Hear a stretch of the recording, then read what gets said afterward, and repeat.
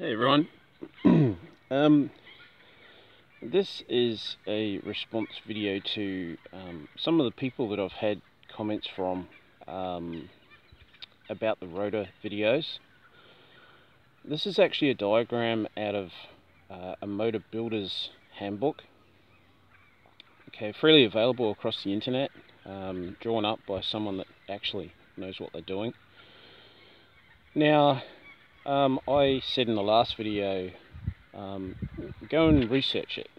Okay, the wind's going to pick up. I said in the last video, go and research it. Now, what's blatantly obvious to me is that there's too many people out there that don't research properly. Look, I'm going to be straight up and honest. There's a lot of dumb people that try to be professionals. Okay, now I don't care how many thumbs down I get on this video. The truth is the truth. Okay. Now, as I stated in my last video, the rotor coils are joined in one big coil. Okay, you can see it there. You can see 11 and 12 come off. They go to over here to 11 and 12. Okay, there's not a connection here that is not individually terminated. Okay, it's one big coil, and all of these segments here, every single segment has two coils going to it. Now, it doesn't take a rocket scientist to follow the schematic. There's nothing hard about this. Only dumb people argue facts. Okay, dumb people argue facts. Look for the lies, because there's lots of lies out there. Okay, the carbon brush you can see that's connected to 6 and 7. How many coils can you see on that schematic that also come back to 18 and 19? Okay, how many coils? How many coils can you see that come back to 18 and 19? It's not rocket science, it's not hard. Okay, there's far too many people out there that are blatantly stating facts incorrectly. Okay, they're saying this is a fact, and it's not a fact. Okay, the fact is, if you follow that diagram, there's definitely one coil that comes back to the other carbon brush, and there's possibly a second coil that comes back to the carbon brush through terminal 6. Okay, so on segment 7, there's definitely one coil that comes back to 19. On segment 6, you'll be able to find another coil that comes back to 18. And at any one time, there's two coils that are connected directly across the carbon brushes. So again, back to our analogy, you can see here, if that and that segment are connected, then this coil is the low impedance coil. Okay, these coils are high impedance coils. 1, 2, 3, 4 coils. So the current that's connected to this segment here and this segment here will have two paths to flow. Okay, the first path, which is the easiest path to flow, is through the lowest impedance. Okay, the lowest resistance, if you want to call it resistance. You have to excuse me, I've got COVID. There we go. We'll try and fix the wind up. Okay, so do I even really need to do this video? Or are people just going to wallow in mud for the rest of their life?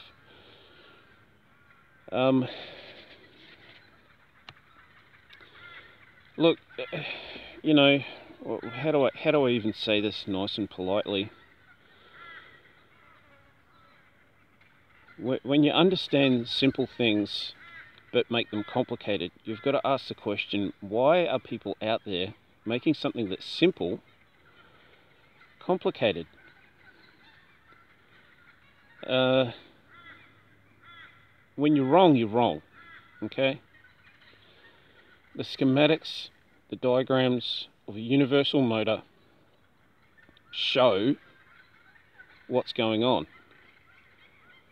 Okay, the carbon brushes show that on the commutator segments, at any one time, there's two coils that is connected directly across the carbon brushes. The rest of the coils are in series, which are a high impedance, a high resistance. Okay, so the current is not going to flow through the high resistance the same as what it will flow through the low resistance. Dual path circuit. Okay, there's two paths. There's an easy path and there's a hard path. There's a path that you've got to go over all these mountains. Okay, and then there's a path that you just go through a small valley. It's really not hard. It's really not rocket science. You know, some people, again, some of these so-called professionals are trying to tell people something that's totally wrong. And it stands out like a sore thumb, to be honest. It stands out like a sore thumb. It really does. Look for lies, because there's lots of them.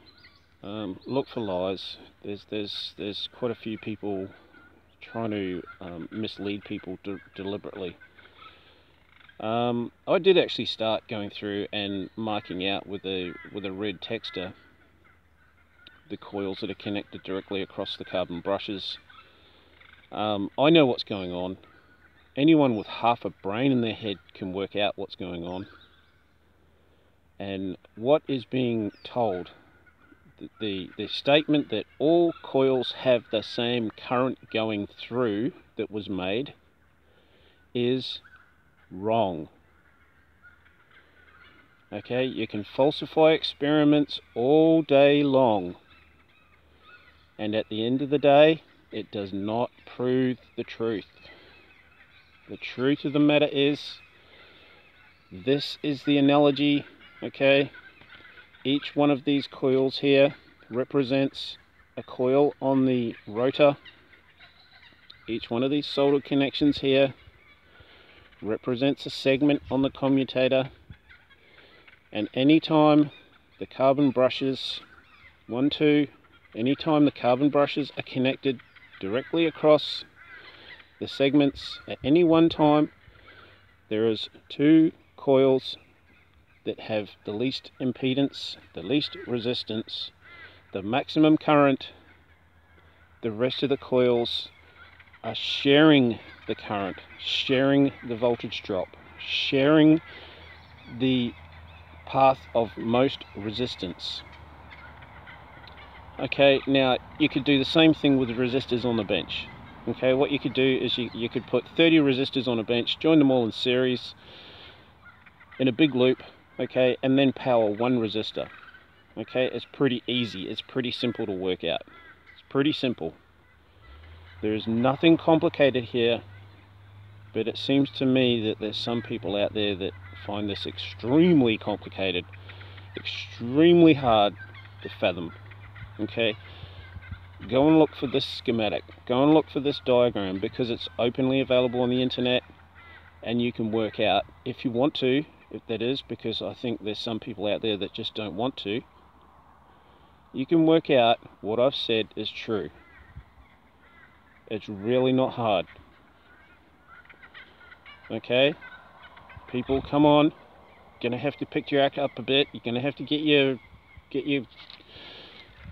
smarts on. Okay, the proof is right here in front of you. Okay, openly available. Okay, EM Junkie's bush bench is got a bit of wind on it at the moment. Look, it'd be really nice to see some smart people come out and actually do a proper experiment and actually show what the actual diagrams, the design of the universal motor is actually showing. You know, I mean, let's face it, if I put a benchtop power supply in the tree over there and a coil in the tree over there, okay, and then I ran some wires to the bottom of the tree and then connected 2 leaves to 3 leaves on the other side of the tree, and then had 4 worms that were biting on the leaves, and you know, you sort of get the analogy that some of these experiments are really just rubbish, you know. Honestly, people, look, I'm going to say it, first time I've ever said it, it's time for some people to get their shit together, because honestly, it's a joke, it's pathetic, it really is. Some people are just drongos, following drongos, acting like drongos. The schematic proves it, okay? Look for the path of least resistance. There's 2 there, look for it, okay? And then, at the same time, there's a path of maximum resistance. So, don't believe epic fail experiments. Don't believe what you see on a YouTube video. Go and do the research yourself. Okay, again, I've just shown you. This is a schematic that's out of a Universal Motor Builder's book. You know, it's not hard, it's not rocket science. Go and do the research. There's people out there that just don't know. So learn, find out, figure it out. Okay? Look, people, I want to wish you all well. Look after your loved ones, look after yourself. Take care of everybody around you. To be honest, just on this, one of the reasons I haven't started up High IQ and AboveUnity.com just at the moment is, to be honest, I'm a little bit disheartened with the mental abilities of some people. Like I've said before in the past, AboveUnity.com members have come of their own free will. They've learned technology that's extremely simple. They have running machines. They openly share their running machines. The evidence is there if people go and look. But some people are just too lazy, okay? We're light years, absolutely light years ahead of some of the other people out there. Okay, there's been promises made, promises made, promises made, promises made, promises made for decades. And none of those promises have ever come through. Now, people need to start waking up and think to themselves, oh, XYZ over there, they're doing it. They're building a free energy machine. Okay, well, has it ever come out? Is there any open experiments on the internet that can prove it, can show it? No. Get off your asses, people. Get off your asses and do it. I've given you everything you need to know. I have given you everything you need to know. Get off your asses and do it. Get off your asses and look for the facts. Get off your asses and look for the truth. Because to be blatantly honest, there's so many armchair keyboard junkies out there that just don't know what they're doing, that would rather spout off on a YouTube channel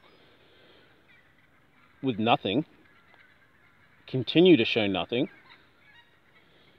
and get nowhere. You know, humanity really is going to have to get it together. If you want a future, you're going to have to get it together. Now, I haven't paid a power bill since February last year. I really wish people would get it together, you know. It's sort of pretty funny when you see some things going on. Anyway, rambling again. Everybody stay safe, stay well, look after your loved ones, look after yourself, take care of those close to you. You know, I think it's important. You know, I get pretty cranky sometimes, and this video is a bit of a cranky video, okay? But I still want everybody to look after each other. I still want everybody to love each other, to treat each other how you want to be treated. Because to be blatantly honest, the world's in a bit of a shit fight at the moment. And it's not getting any better anytime soon. So take care of yourselves, take care of your loved ones, look after those close to you, be good to each other, and do the research. Okay? Best wishes.